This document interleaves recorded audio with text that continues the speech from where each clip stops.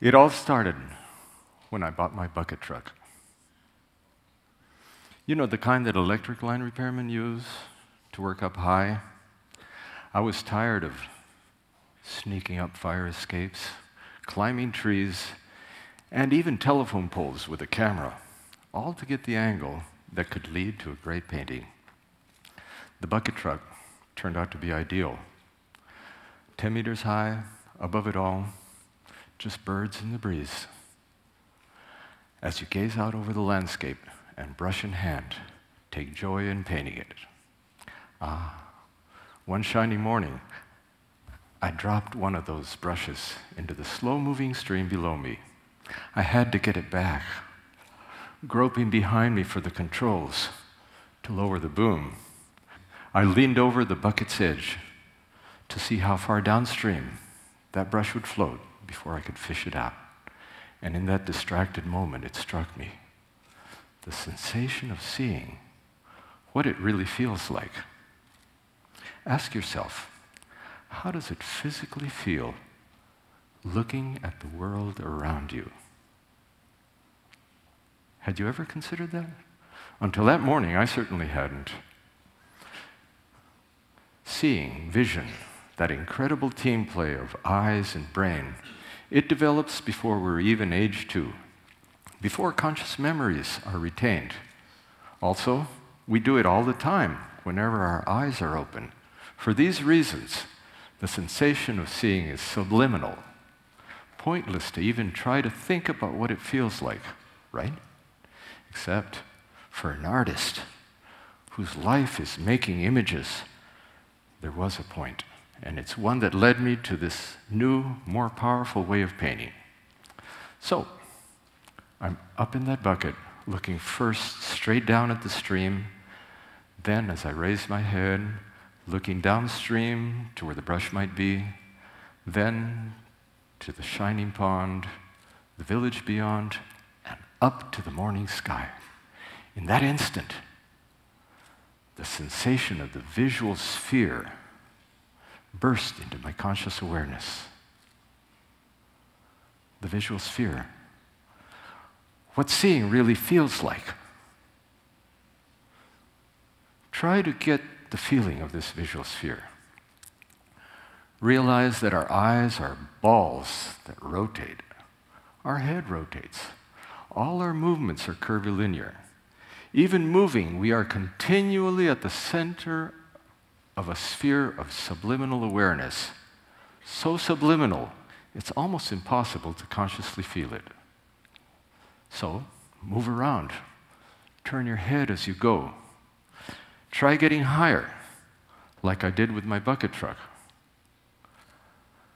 Because the ground basically cuts off half your visual sphere when you're down on it. Up higher, even here, with space below, it's much easier to feel this visual sensation. All this became so obvious, and then in the next instant, the idea for parabolic painting came to me. Curving a painting's panel could convey this spherical sensation. I grabbed a piece of paper, scrawled a sketch of the scene on it, cut that out in a curvy shape, and held it up, bending it like I'd envisioned. And it worked. Try to imagine what this means to a painter. This was new, original, compelling. And talk about fresh, fast prototyping. I had the model for the first parabolic painting minutes after dropping that brush. Originally, I was just doing a watercolor of this section here. Instead, I have this dynamic slice of my visual sphere at that moment, from the stream below all the way out and up to the sky above. So, with this very first one, I also discovered that a parabolic painting can depict a very wide field of view, much wider than a flat painting, without fisheye lens distortion. It looks natural. And this is also new. And one more thing. The contoured outside shape of this panel, it conveys your visual trajectory, the path your eyes take through your visual sphere. These mysterious moai stand frozen halfway down a slope on Easter Island. Can the shape of a flat painting in a frame such as this convey this sense of eye motion? Look at this dynamically curving panel, shaped to convey your visual swoop up that slope. It tapers to suggest perspective, a sense of distance. Curving forward, it expresses the arrested movement of these moai and a sense of nearness. Swelling up into the sky, down into the grass, it expresses size. And all this is expressed not with paint, but by the panel's very shape. I call this parabolic painting traditional and modern at the same time. Painting with a sense of stillness, but a feeling of motion too. And by evoking your visual sphere, painting with a sense of presence that no flat painting can match. And it's this sense of presence, of the painted view seeming to really exist, that is central to the magic of realistic art.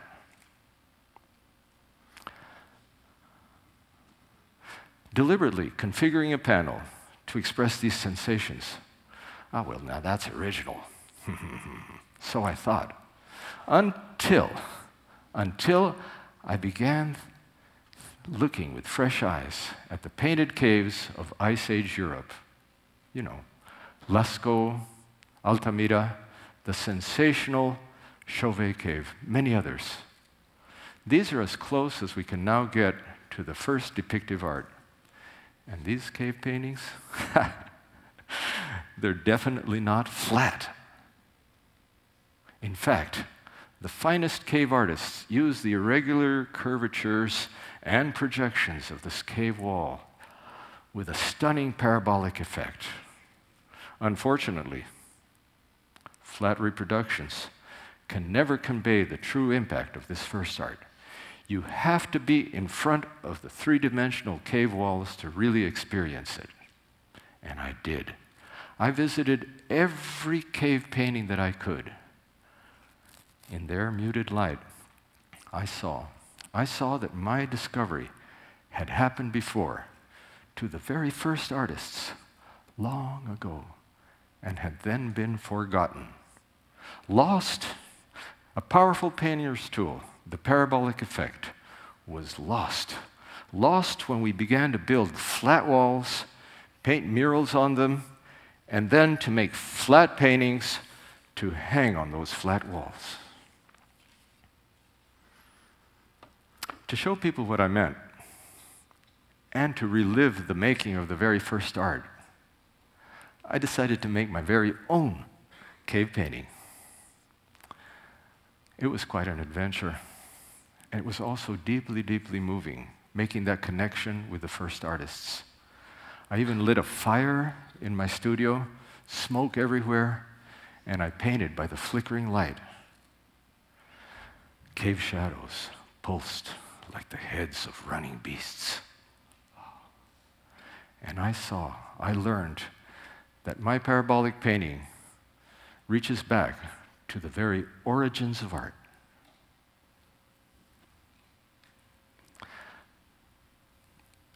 So many things we never question. We simply assume they have always been that way. Paintings are flat, rectilinear. Flat wrong. A lucky accident got me questioning that linear thinking in art. And parabolic painting is the result. Now, parabolic painting is transforming the way I look at so much else in life. In particular, the world's persistent predisposition for linear thinking. Listen to how we talk. Let me straighten you out here. Line it up. state it flatly. We rely too much on linear thinking. It underlies our unbending thought, our rigidly defined actions. Even the verb to correct means to make straight. We impose flatline grids on rolling land, use linear projections for everything from financial planning to resource allocation, and then we're surprised by unexpected results. Water, it flows in curving patterns, but we control it with straight embankments and jetties, and disastrous coastline erosion is everywhere, worldwide. A more important example, burning less than a fourth of the world's oil reserves will lead us directly to catastrophic global warming. But big oil keeps marching straight ahead, spending billions of dollars, searching for even more oil? That is suicidally insane. There are better ways of thinking at hand, but we mock them with words like loopy. We scorn going around in circles. But that's what the planetary system does. We try to define reality with Euclidean geometry. It only works on flat surfaces. The world is not flat, it is spherical, and it advances in cycles. In nature, the straight line is an anomaly. Watch and listen to the Alan Savory TED Talk, How to Fight Desertification and Reverse Climate Change. This is a man who admits his own tragic mistake based on linear thinking about overgrazing in South Africa. 40,000 elephants were shot as a result. 40,000. And the land continued to degrade into desert anyway. Then, going in cycles, Mr. Savory arrived at an axiomatic realization. Large, but this is crucial, large, continually moving herds of animals are indispensable for healthy grasslands.